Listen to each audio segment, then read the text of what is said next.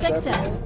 That's what the organizers are saying about the 2015 NOLA Christmas Fest hosted at the Montreal Convention Center this holiday season. More than 30,000 people attended the 10-day event, and organizers couldn't be more pleased. We have had great crowds, and the people who came have been really patient. This is a first-year inside event, so it's been a really great experience for all.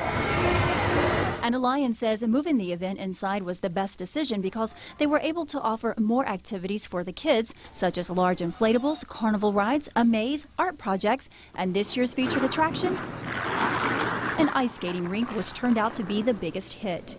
The sole purpose for hosting this event was to boost tourism during what was called a slow time in New Orleans. Well, organizers say that they have accomplished that.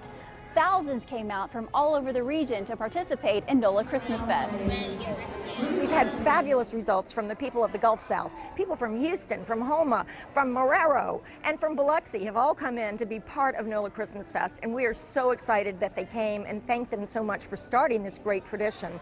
And Lyons said families made the day of it, spending at least 4 hours having fun at the event.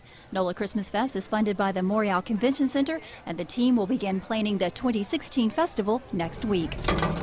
I'm Farrah Rayner reporting for WDSU News.